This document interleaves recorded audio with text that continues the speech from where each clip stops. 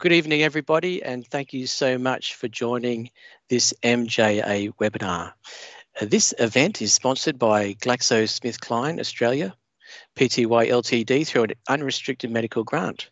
Through this grant, the event's host, my employer, AMCO, and its masthead, the Medical Journal of Australia, maintain complete editorial control over the agenda, speaker selection, and content. By the way, my name is Ben Dorr. I'm the head of publishing, and I work very closely with a team of editors on the MJA. I would now like to introduce the editor-in-chief, Nick Talley, to take control of the presentation and introduce the speakers. Thanks very much. So thank you, Ben, and welcome everyone. It's a great pleasure to have you all here this evening for this webinar on COVID-19 and how to save lives early on.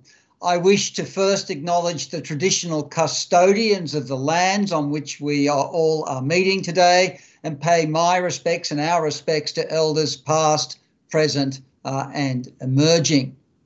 Now, we know that the COVID-19 pandemic has been devastating, and the experience by clinicians around Australia has varied greatly. One could argue in recent months, it's really been Victoria and New South Wales that have borne the brunt of COVID-19 cases. But clearly, as Australia opens up, it's likely clinicians are going to see cases all over the country, and it's very important to understand best approaches to management, which is what will be being discussed tonight. But I want to particularly acknowledge all my colleagues, all our colleagues who've been managing COVID cases over the last 18 months, and your work has been spectacular, and thank you for all you have done.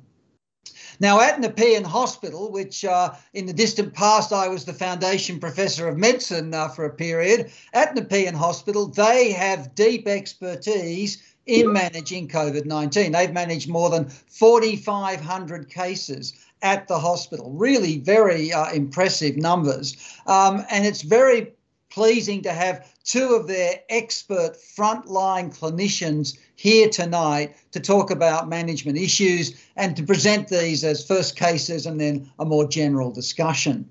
The first presenter is Associate Professor Lucy Morgan. She's a proud Newcastle graduate. She's a respiratory physician at Nepean Hospital and Concord Hospital. She's a director on the Lung Foundation board, and she's been a Q&A star. So, Lucy, it's a great pleasure to have you. Welcome, and we're looking forward to your case presentation and discussion, and then I'll introduce the second speaker subsequently. So, Lucy, please go ahead. Thanks, Nick. Thanks so much for having me. It's really exciting. And actually, I feel quite emotional about being able to share some of these experiences. Looking after patients at Nepean over the last few months has been very exciting, absolutely exhausting, exhilarating, all of those things, and of course, pretty stressful. So I'm actually thrilled to be able to share some of our experiences, because lots of things that we've learned will change the way I practice my craft. Just one disclosure that's relevant for this presentation, and that's that I've been on the advisory board for GSK, particularly in relation to the development of the utility of sotrovimab, which we're going to talk about tonight. Thanks, Ben. Could you change the slide, please? This presentation is about Gail. Now, Gail is really a very typical patient in our community. Gail's 62, and she was a happy and healthy, she thought, working member of our community. Her presentation and the things that happened to Gail during her illness are very typical for patients with COVID-19, and very typical for a case that presented during the busiest time of my clinical life, without a doubt. We were getting 20 patients very sick every night, and this was at a time when vaccination rates in New South Wales were around 70%, but that reminds us that more than 30% of the eligible community were still not vaccinated. So I've got a very brief story to set the scene for the sorts of patients that we're talking about. So Gail had some comorbidity. You can see there. She was a very overweight woman. She worked in real estate. She had asthma, diabetes, reflux, and a high blood pressure. She was a smoker, and she's had previous blood clots in her legs and in her lungs.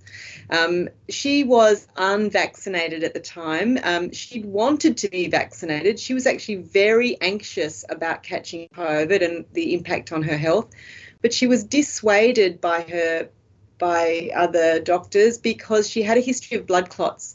And you might remember that early in the pandemic, there was a great anxiety about the AstraZeneca vaccine and whether the blood clot risk was particularly high. Her GP talked her out of having AstraZeneca.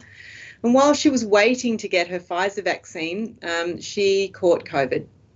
So she tested PCR positive in the community. Next slide, please, Ben. And presented to our hospital after having 9 days of symptoms. She had headache and fever. She had diarrhea and vomiting. That was quite a significant, prominent symptom for her. She became dizzy. She had a cough throughout the illness. And by day 9, she was breathless, and she saw me on the telly. She knew that if you were breathless and dizzy, you should call an ambulance. And she came to our hospital. By the time she arrived, next slide, please, Ben, she really was looking and feeling pretty crook. She was dry. She was hypoxemic. She was breathing quite quickly, and she was only maintaining SATs of 90% with 4 litres of nasal prong oxygen. So initially, her initial treatment was to roll her prone, to increase the humidity and the warmth of the oxygen that she was being delivered, and to give her some dexamethasone.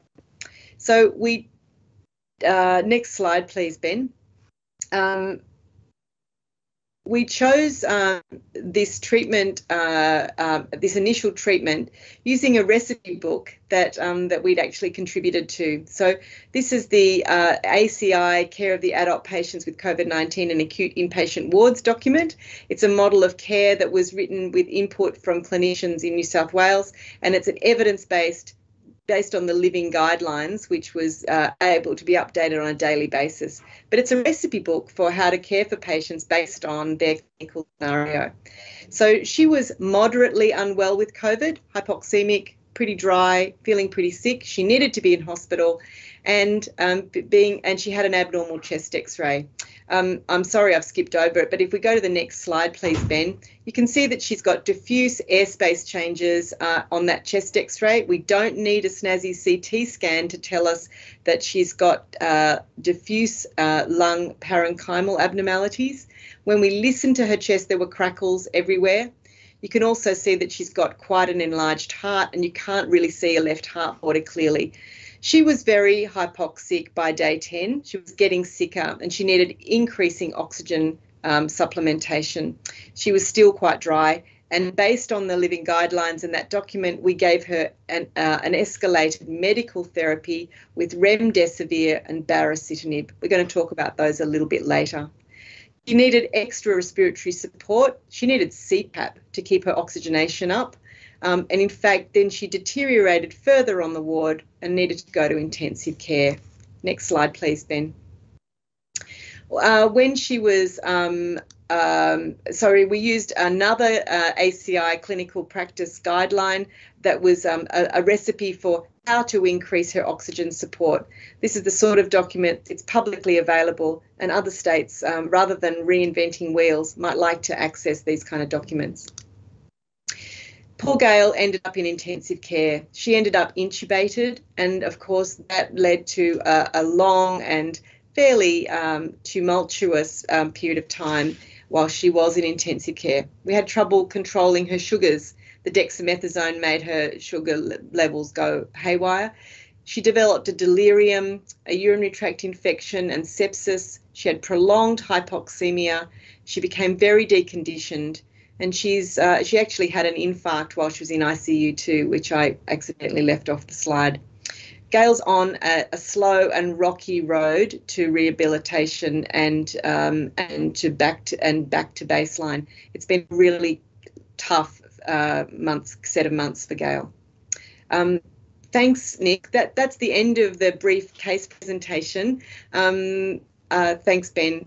Next slide, please.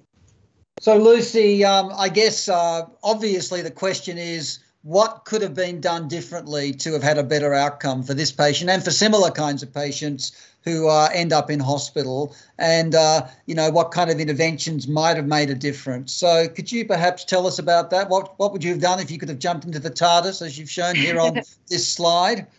Next slide, please, Ben. Thanks. This is James, of course, Doctor Who, and the great thing about that is I get to play Rose Tyler. So the two of us, companions in space. If we could have jumped back into the TARDIS and taken Gail back, I think there are several things that we could have done that could have altered her course.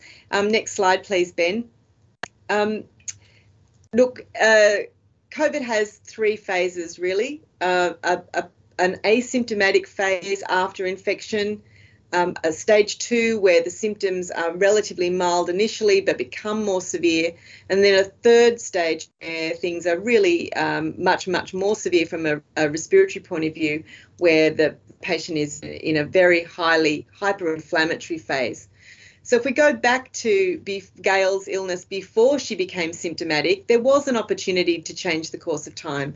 If she'd been vaccinated, we could have reduced her risk of developing severe COVID. It's 2 doses of a good vaccine would have been her suit of armour to protect her from severe illness from COVID. That was one opportunity. The second opportunity was to identify that Gail was at risk of severe disease even if she was at risk of developing severe disease when she caught COVID. So I think identifying the things about Gail's past history, particularly her obesity and her other chronic respiratory illness, that did leave her at risk, at significant risk, for developing severe disease. So when she caught COVID, when she was positive, she was someone who would have particularly benefited from early intervention with medical treatment before she became hypoxemic. So we're going to talk a lot more about that later in the night. Those are the things that I think could really change the course of her illness and might not have had her at day 26 in intensive care. Next slide, please, Ben. Basically, that's what this slide talks about. The fact that she's not old, she's 62. I would have considered that middle-aged, but that she did have significant comorbidities, particularly her obesity, which really does increase her risk for developing severe COVID illness. Next slide, please, Ben.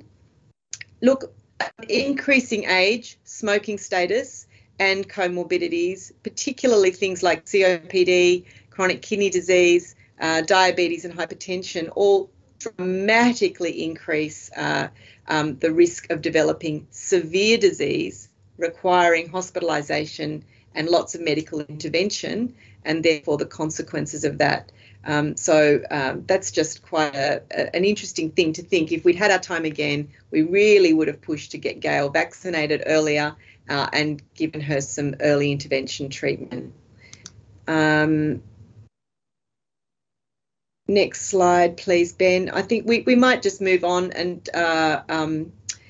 to my next slide, which is really the lessons that I think I learnt from Gail, is that we should vaccinate everybody we possibly can while we've got time, because COVID moves faster than any policy and any government.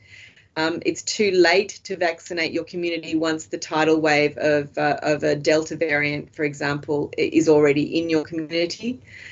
It's really worthwhile being able to identify those who are at risk of doing badly when they catch COVID, such as Gail, who had obesity, had hypertension, was a smoker, had reflux, had diabetes, all of those things that we know predict for bad outcomes. That there are treatments that are effective if they're used early, and we're going to talk about that a bit more. And that severe COVID illness is a very big problem for the unvaccinated. It's going to continue to be. Even when we have very high rates of vaccination, like 90%, in New South Wales at the moment, there's still 10% of our community unvaccinated. That's still a lot of people at risk of developing severe COVID illness. Lucy, Thanks. thank you very much. That was a lovely presentation. And I guess it reminds me as well, it's very important people get boosters too, don't you think, in terms of the third dose? And that's going to be critical as well to control of the pandemic. What are your thoughts on that, just very, very briefly? I think boosters are likely to become a part of our future, but I think absolutely bedding down those first 2 doses is a real priority that I think we should not lose sight of. Vaccinating everybody with 2 doses is important, and then I think it's likely that in the future we will all be boosted, I think plausibly on an annual basis. Well, we'll have to wait and see how often, hopefully not on an annual basis, but we'll keep our fingers crossed. But I think the boosters will really matter. Thank you, Lucy. I'm going to move on to our second speaker from the Pean Hospital. Very great pleasure to introduce Associate Professor James Branley. James is a Sydney Uni graduate. He's an infectious diseases physician and microbiologist. He's head of the Department of Infectious Diseases and Microbiology at Nepean Hospital, and he has deep expertise in COVID-19. And we're very pleased, James, to have you, and I look forward to you presenting a case and your views on early treatment approaches. Thanks, Nick, and thank you to the organisers very much for the invitation, and thank you to my good friend Lucy Morgan for comparing me to David Tennant. I might point out that follicularly I'm a little bit different to David, but I do appreciate the compliment. So thank you, Lucy.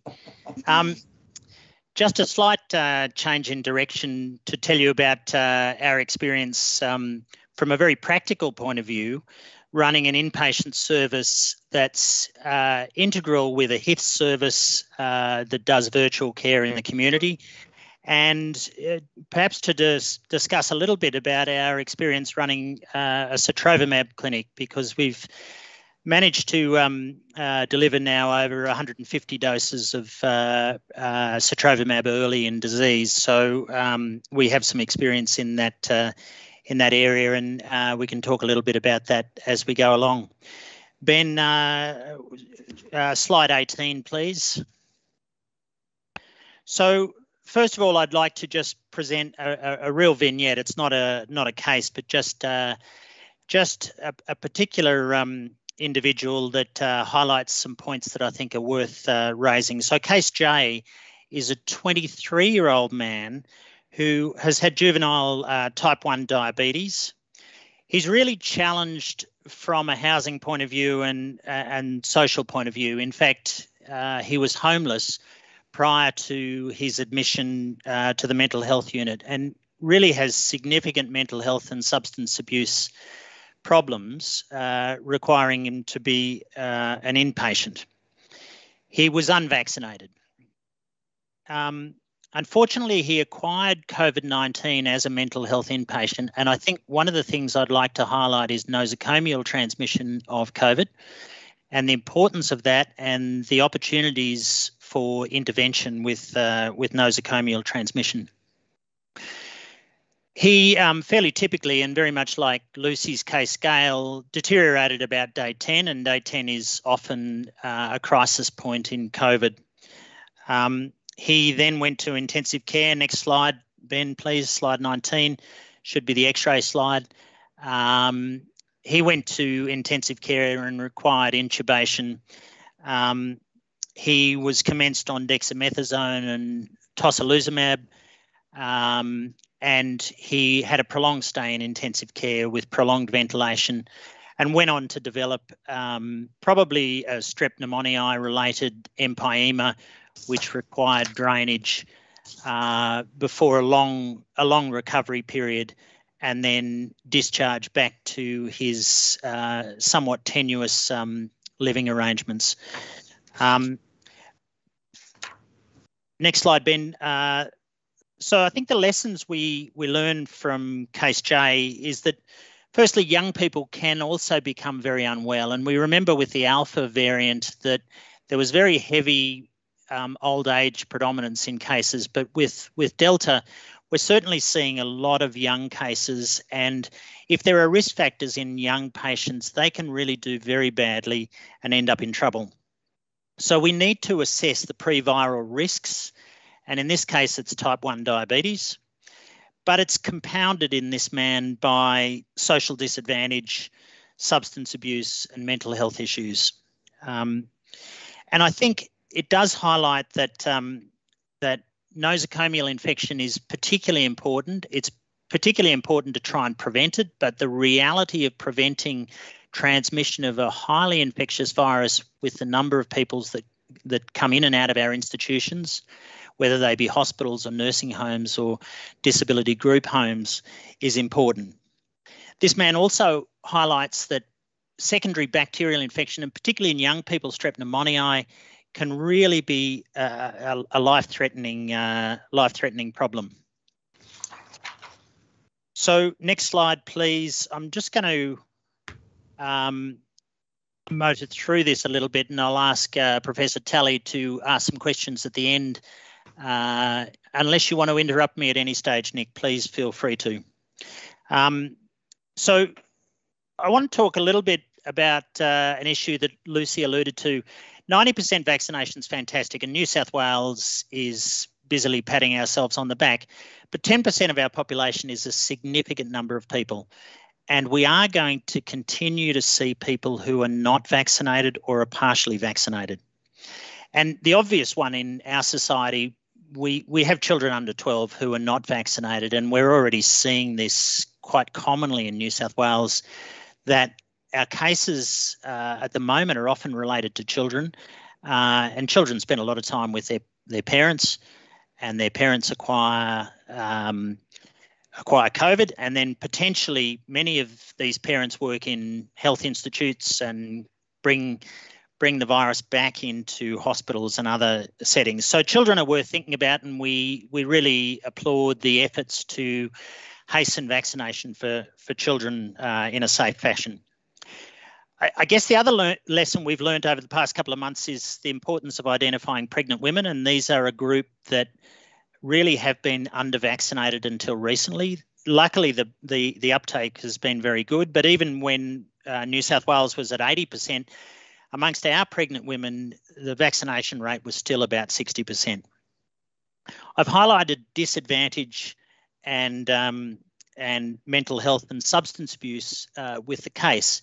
And I won't say any more on that, except to say we also surveyed some of our DNA patients and our mental health patients at a time when the state vaccination rates were about 75%.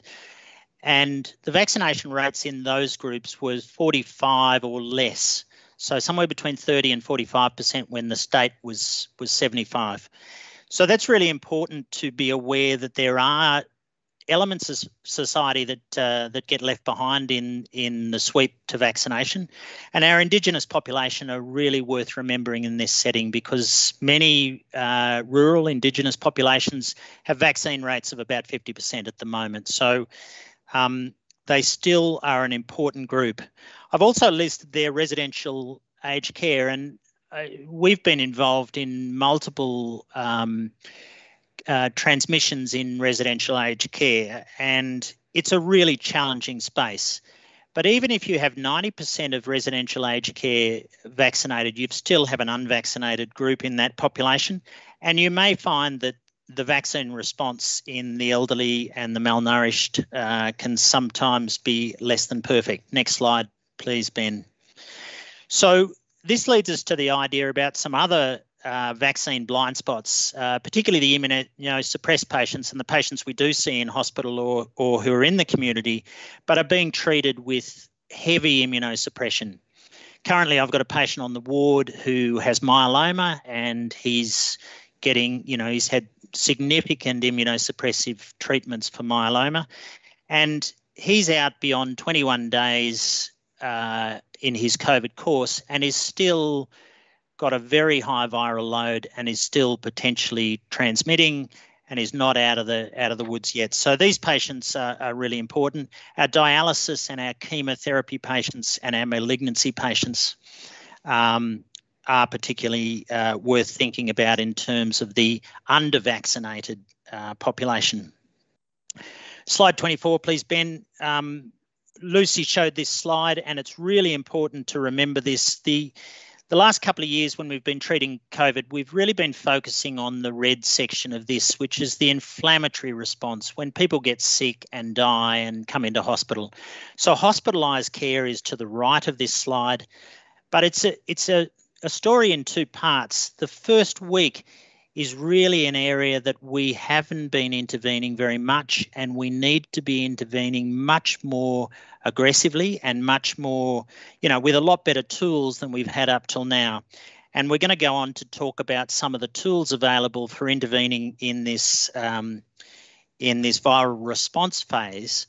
Now we see that middle part, which is often when a patient is being hospitalised, and that's an opportunity for intervention, but it's probably too late for a lot of the viral interventions. So what we have to do is attack the virus earlier, and that poses some challenges. Next slide, please. I like to think about therapy for COVID in terms of the 5 antis. So if we think about what we've been doing the past year or so, it's the bottom 3. We've been treating hospitalised patients with anti-inflammatories. When they get bacterial infection, we treat them with antibiotics. When they get a clot or a pulmonary embolus, we treat them with anticoagulants.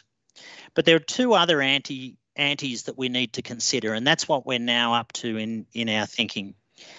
The first is antivirals, and the second is antibodies. So we now have available in Australia antibody treatment, and we have had for some time remdesivir, which I'll go on to talk a little bit. So remdesivir is an antiviral. Next slide, please, Ben. So early intervention really poses some challenges. One of the biggest challenges is early diagnosis and reducing delays in the information transfer between the laboratory and the clinicians who are treating the patient. And often public health are very useful in the link between the lab and the clinicians.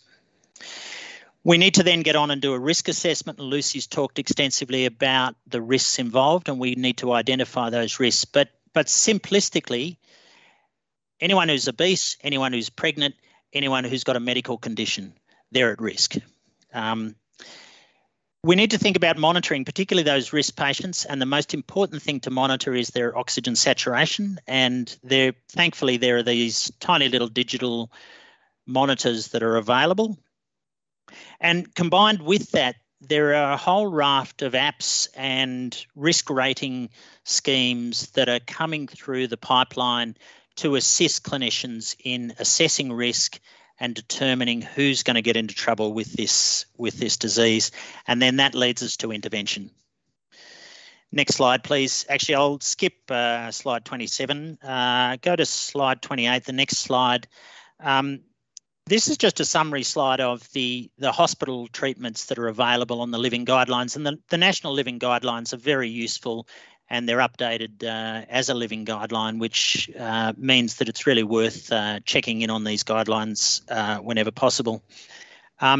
So there's conditional approval for 3 of these drugs, and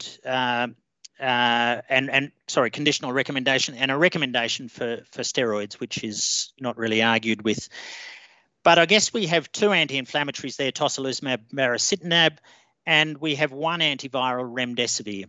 So next slide, please, Ben. If we go on to early treatment of COVID,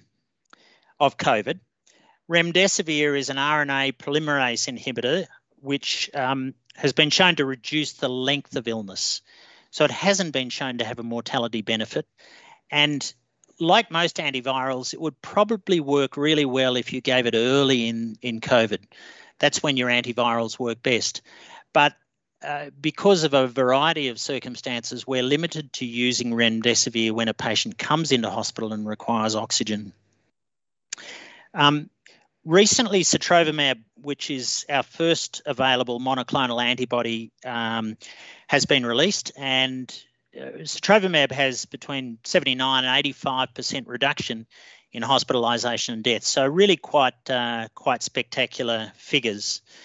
There's also Regen-Cov, which has now been approved, I believe, by the TGA and is hopefully going to be available soon.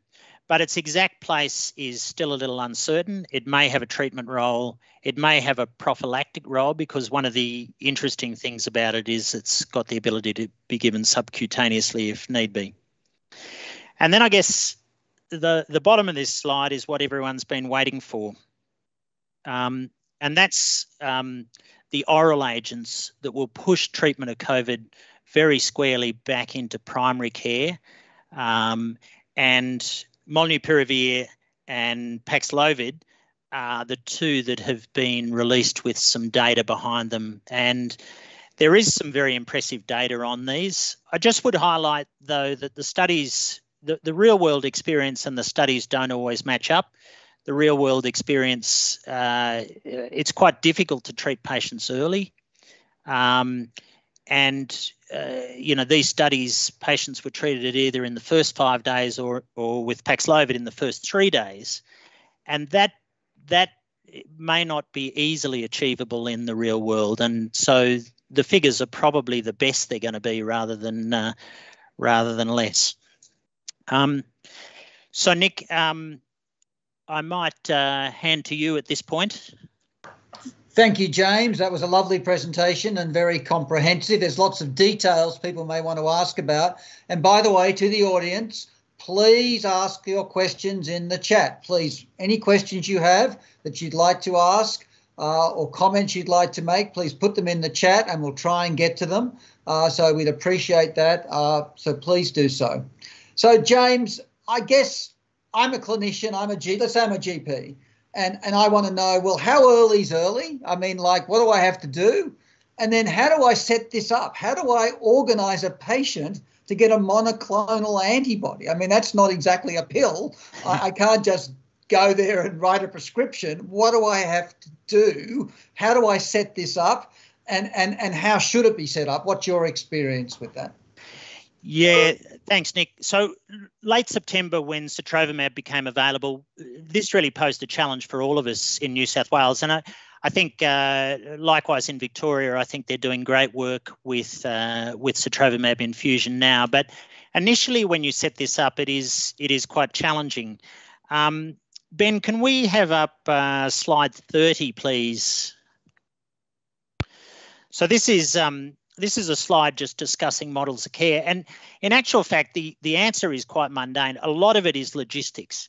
It's really organising your system so that your communication and your transport all work. And I guess this slide is just listing some of the issues we need to consider. So we really need to act very rapidly after diagnosis. We need to find patients who are positive, and we need to get them to the appropriate treating clinician. And that means developing good networks between your diagnostics, and obviously diagnostics is moving, and we're now going to have rat tests and things that are going to be impacting on diagnostics. But it's really integrating your diagnostic and your clinical management at the outset. One of the other challenges is, and look, I spent an hour on the phone the other day with a 60-year-old woman who was borderline obese, didn't want to be vaccinated because she'd read a lot of stuff on the internet. And reading stuff on the internet is a real challenge to us as a medical profession because, there's a lot of stuff out there. And if you select stuff, you can find reasons not to have treatments. So this woman that I was talking to was talking that she'd looked up sotrovimab and found that there were all these problems with it on the internet. The largest of which being that she'd read that it was a new drug and therefore it was untested and untrialed. But look, the counter argument to that is that the idea of giving antibodies to to a patient with a viral illness is a tried and true principle in infectious diseases.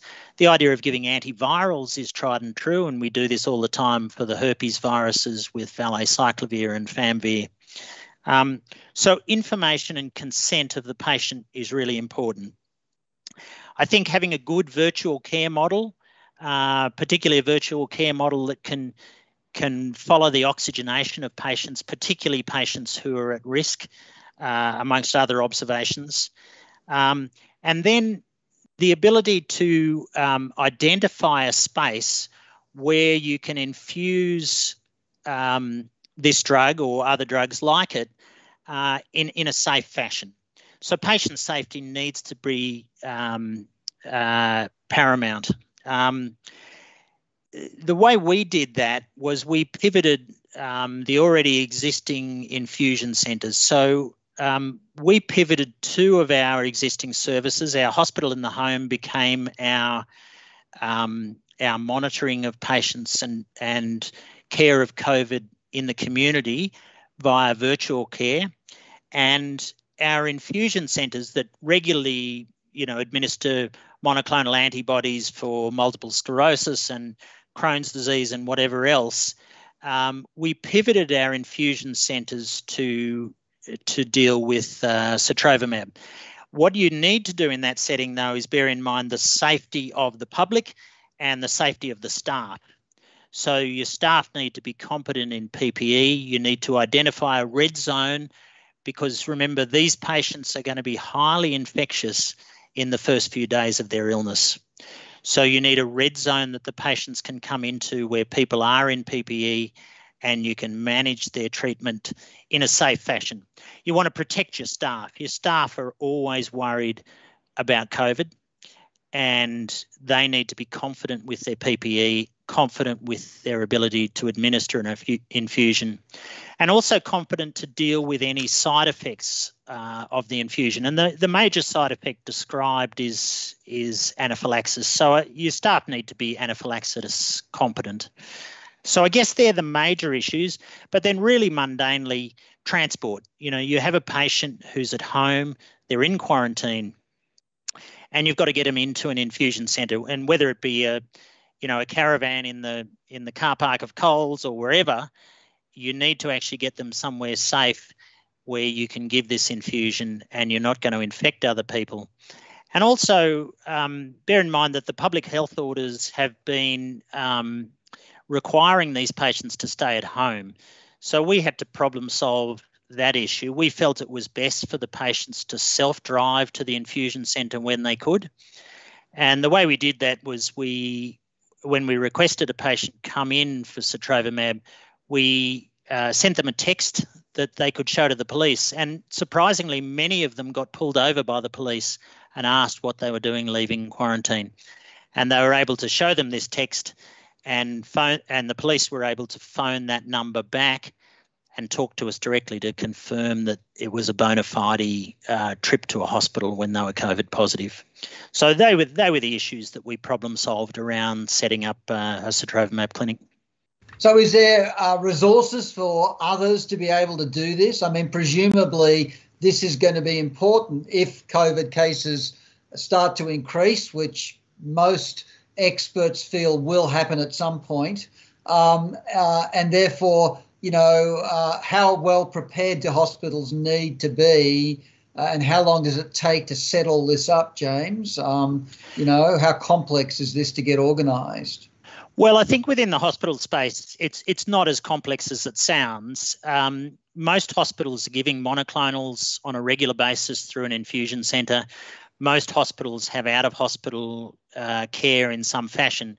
I think the secret is to harness the experience and the what you're already doing, so that you can pivot to doing sotrovimab or doing COVID therapies as required. I think that's the secret. I think doing it in primary care is not impossible, but I think the need to set up something that's both safe and amenable in primary care, I think, would have some challenges, but I I think primary care would be perfectly suited to the oral therapies that are coming down the line. Thank you. Lucy, would you like to comment or perhaps follow up? Thanks, Nick. I actually had a comment, and that was that I think that the GP, the primary care physician, clinician, has an incredibly important role, actually as being an ambassador or a conduit to help get patients to sotrovimab or similar as early as possible. I'm just going to start with a tiny anecdote that I contacted a patient who was identified as being in the early stages, suitable for sotrovimab, but they didn't have a relationship with me. They didn't know me from a bar of soap. And they thought I was a prank caller. I think they thought I was trying to get them to vote for somebody in the federal elections or something. But they just did not believe me that I was ringing to say I was and what they should do. And they rang their doctor, their GP, their trusted clinician. They would have trusted me if they'd known me, I hope, but they didn't know me. They rang their GP, who actually did know me, and said she's for real. She's not a fake doctor, and we got the patient in. But so I think that if the GPs know that, so there's two things that if they knew that those of their patients who were at risk, and if they'd had an opportunity to have a conversation, probably during the time of having a conversation about vaccination. If you're not completely vaccinated and you catch COVID, make sure you tell me, ring me, or make contact with somebody, because if you are incompletely vaccinated, you would be suitable to get this early treatment. And it's a real thing. I know about it. I believe in it. So if you catch COVID, let me know so you can get it in time. That kind of conversation could be incredibly important to getting patients access to a sotrovimab or similar program. So I think the other thing for the GPs to know is, where is your closest infusion or unit for something like sotrovimab? Most of the big hospitals in New South Wales are able to give it, and I think the same is true. There are hubs in Victoria that will give it. So I think, identifying your patients who are at risk. Now that might be doing a quick screen through your data banks of who's on dialysis, who's had chemotherapy for lymphoma this year, who's having breast cancer treatment. You could pretty quickly identify who are your obese patients, and just mention it to them. You're not completely vaccinated. You're at risk of getting really sick if you do catch COVID. These are the two things we need to do. Get vaccinated. Can I just clarify then, if you're fully vaccinated, but say you've got an immune suppression issue or malignancy in the, recent malignancy, or had chemotherapy or whatever, or you're very elderly, are you able to receive these antibodies, or is there any data that suggests it might be useful in that setting? Do you want to speak? Look, I can speak to that, but I think James can too. Yeah, look, either of us.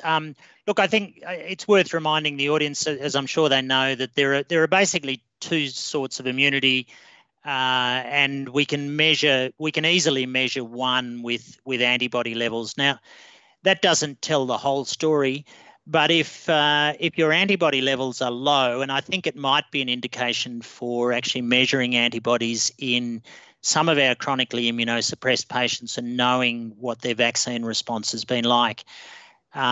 Yes, they should have a third dose, but once again, they may not develop a good response. And I think we will end up moving to giving these drugs in that setting. At the moment, the indications are for partially or non-vaccinated patients, but I think that will move. And I think we will also have antibodies available for prophylactic use in the future when you're exposed but not yet positive. I just make the point too that that the reason that the trials were done in patients who were unvaccinated is that at the time it was a clinical trial. You couldn't be on another investigational agent, and at the time that the trial was done, all the vaccines were considered under investigation, and so they were not. So that's the real reason. the data would suggest that no bad things happen to people who get sotrovimab who have been fully vaccinated. And as James mentions, it's likely that in the future the unvaccinated bit will not be the rate limiting step. Thank you. Now, another question relates to the concerns about monitoring, because, you know, there were those reports of people rapidly deteriorating in hospital in the home and actually dying at home before they got to hospital or even knew they were supposed to go to hospital. So what about monitoring? You mentioned monitoring, James, very briefly, but, you know, what do you look for? When do you send them to hospital if they're really ill? I know a lot of clinicians are quite worried about this aspect as they perhaps manage this going forward. Yeah, look, it's a really important question, Nick, and I think patient safety in hospital in the home is really paramount. Risk patients are escalated in terms of the amount of input they get. And I guess, you know, we've looked after 4,500 patients. We had one death during this Delta outbreak, and that death was related to, I guess, traditional male psychology of the patient telling us that they were okay when they weren't okay. And Lucy did fantastic work here because she went on the broader media and told people not to tough it out and be macho, to actually get into hospital. But look, I think inevitably if you treat enough patients, you will lose some at home. Most of the deaths that occurred at home were actually not yet diagnosed or only just diagnosed, and they weren't on a service. But I think, you know, many of the hospitals around Sydney have done a fantastic job, and I'm sure in Victoria as well, at really monitoring patients at home in a very intense way, particularly if there are risk factors. I think, again, I'd highlight the obesity issues. Sometimes, you know, you need to actively ask for the patient's weight and work out their BMI in order to calculate their risk, because that is, if there's one predisposing factor to death that we have experienced, it's been the obese patients. And so really having your team across, bringing those patients into hospital at the earliest signs that they're getting into trouble. The other thing is to watch the timeline of where they're up to in their diagnosis. Now, timelines are never as good as they are in studies. Timelines can be rubbery, and you can be on day 5 plus or minus 2. And I think that's the real world. But I think when you're getting towards the end of the first week, you really need to be hyper vigilant about patients with risk factors if they're developing symptoms. Thank you. Now, I want to ask about controlled comorbidities and, you know, what's the risk and how much increased risk do patients have if they've got a comorbidity that's under control rather than perhaps out of control. So let me, for example, ask about hypertension. If it's well controlled, is that really a comorbidity or a risk for a worse outcome? Do they need to be rushed off to hospital early? Or, you know, so I guess people are looking for some guidance around what's really important and what perhaps is less relevant in terms of driving bad outcomes and therefore intervening early enough. I can speak to this, James, quickly if you like. I think the well-controlled hypertension is not a major deal. If that's all there is, that's really probably not the major deal. There was a lot of interest early on out of the Wuhan cohorts that men with hypertension on one antihypertensive agent were the biggest group who did really badly, but that has not been our experience in Australia with Delta variant. The comorbidities that have made the biggest impact in my experience would be, we've already talked about, it's obesity. And it's the concomitant comorbidities that go with obesity that really make a big difference. But even in our young, fit, islander, but very big patients, they've just done really badly. They've had really bad outcomes, and it's because of respiratory failure that they've done badly. However, diabetes is a very important comorbidity and does definitely predict for bad things happening. It's probably got something to do with the fact that one of the strongest evidence-based treatments is to give dexamethasone, and that really screws with your blood sugars. High blood sugars are very bad for fighting infections and mounting an appropriate immune response, and unstable blood sugars really do increase your risk of cardiovascular events while you've got a COVID illness. So that's a really big one. I think other things like asthma is really probably not a major risk factor if it's well controlled on inhaled corticosteroids. In fact, there's a bit of data to suggest that patients who are well maintained on ICS alone are actually at lower risk of progression to severe disease. There might be some story about the steroids actually modifying the respiratory illness. But the big ones for me are obesity and diabetes. And really, obesity and diabetes. What do you think, James? Yeah, no, I agree entirely. HIV is also interesting because I think we've encountered several HIV patients who are well managed with their HIV, and it doesn't seem to factor overly. Although I think it's very different if you're dealing with an untreated HIV. I think pregnancy is the other group that really do badly. We've had social disadvantage, as you mentioned before. I mean, I know that's a global term, but if you don't have someone to love you, if you don't have someone to love, and you don't have somewhere safe to live, you were at major risk of doing really badly in our recent experience. Yeah, there's certainly a socioeconomic aspect to this disease, which is really, really important. So yeah, I'd emphasise that as well. So let me ask you both a different question. There's more questions to come through, and I hope we can get through them. Let me ask you a different question. This is about the impact of the pandemic on both of you as frontline physicians, frontline clinicians. I mean, a lot of anxious physicians and doctors out there that have been in contact with me saying they're very worried about managing what might be a really very difficult pandemic to come. It's maybe not all over. And they're worried about it, and they're concerned about themselves and their families and the impact on on everything they do. So any words of wisdom? How's it impacted you, and how do you cope? I need to keep it relatively brief because we do want to cover some other areas too. I guess there are two pandemics that are going on simultaneously. The first one is the anxiety pandemic, and I remember when I got on the plane to fly to Wuhan back in late January of 2020, I certainly had a fair bit of anxiety about what we were going into because we didn't know. And I think lack of knowledge feeds anxiety. But also, our fellow clinicians and nursing staff and,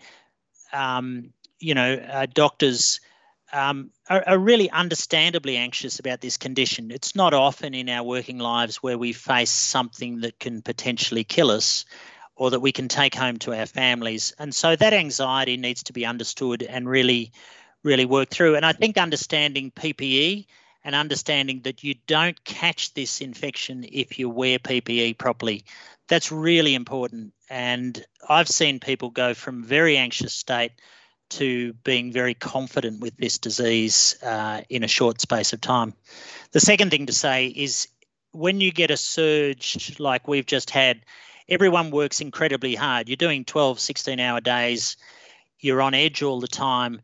But it is one of the most satisfying jobs in medicine, saving young lives with infections and turning around people and getting them back out there is just fantastically satisfying. And a lot of our JMOs really, really enjoyed that experience. But what I think really helps is where you have a coherent team. So where you've got a team that really are talking to each other on the same platform. And I don't normally talk to respiratory physicians, but COVID has made me talk to Lucy. So Lucy, let me ask you briefly, any reflections there? Look, this has been without a doubt the most challenging and probably rewarding part of my career to date. I think if I was to pull up my slide of James, of Doctor Who and Rose Tyler, and the TARDIS, it would remind me to talk about the value of collegiate companionship. And I'm not I have not served in a military sense. James has had much more experience in that sense than I have, but that idea of we're in the trenches together, of camaraderie, of where we are well trained, we know what we're doing, we can make a difference, and we're here for each other, we're looking out for each other. That's the sorts of things that get troops through battles. That's the sort of thing that's kept me going.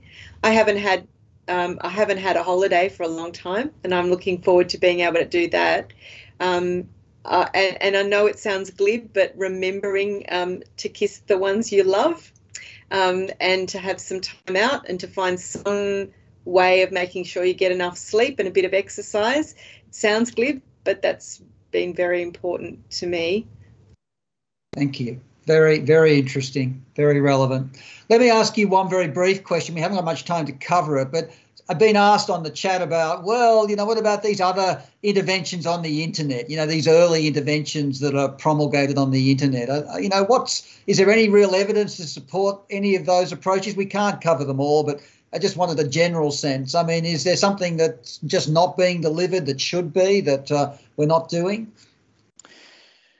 Well, I think we always have to base it in science, and I'm very open to ideas. And I remember, really early on, there was a suggestion that vitamin D might be good to use in this setting. And I think you have to look at what does no harm. And I'm quite happy if people want to take some vitamin D.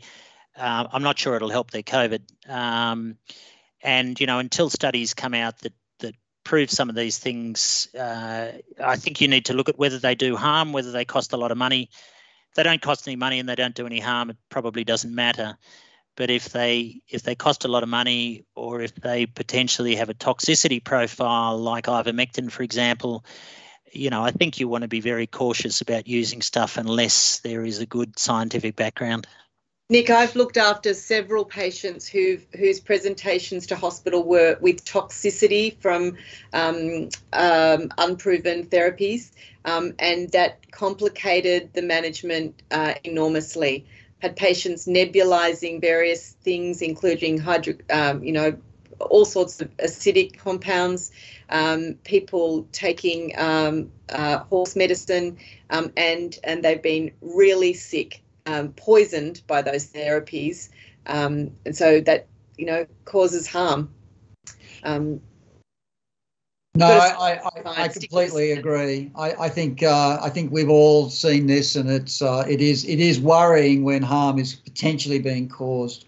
Look, I want to thank you very much. There are more questions in the chat, but we can't get to them. But there will be a follow-up podcast with the two presenters, and that will provide hopefully some answers to a few more of your questions, and also an opportunity for the presenters to provide a little bit more information where required. Look, I want to thank both James and Lucy for wonderful presentations, for answering the questions so elegantly, and for being part of this evening, as they are really frontline experts worth listening to. I'd like to thank all of the audience for attending tonight and for your questions. And I hope you all have a great evening to follow. And thank you again for being part of this event. Good evening. Thanks for having us, Nick. Thanks, Nick. Thanks, Lucy.